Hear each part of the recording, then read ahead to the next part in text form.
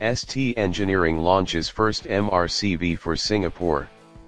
Singapore's shipbuilder ST Engineering today launched the first multi-role combat vessel MRCV, Victory, for the Republic of Singapore Navy. The future Victory-class MRCVs will replace the 6 Victory-class corvettes currently in service with the Republic of Singapore Navy, with a greater design emphasis on the MRCV's capabilities as motherships for autonomous and uncrewed systems over conventional weapons systems. Minister for Defence Mr. Chan Chun Sing officiated the launch ceremony of the Republic of Singapore Navy RSN's first Victory-class multi-role combat vessel MRCV, Victory, at the ST Engineering Marine Benoi shipyard today. The MRCV was launched by Mrs. Chan, spouse of Mr. Chan, who served as the lady sponsor.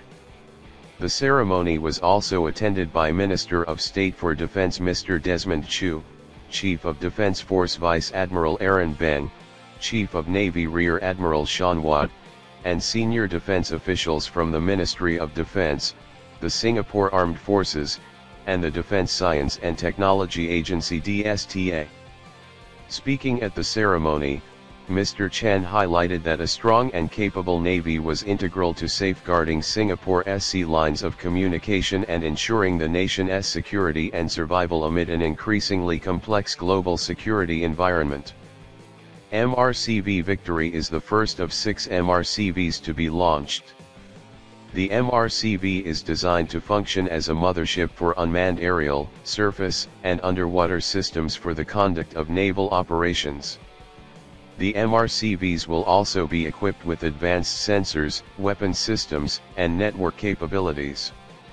This will allow her to handle a wide range of threats, and function as a command ship. Designed with advanced automation, the MRCV will be able to operate safely and effectively with a smaller crew compared to other warships of similar size and capability.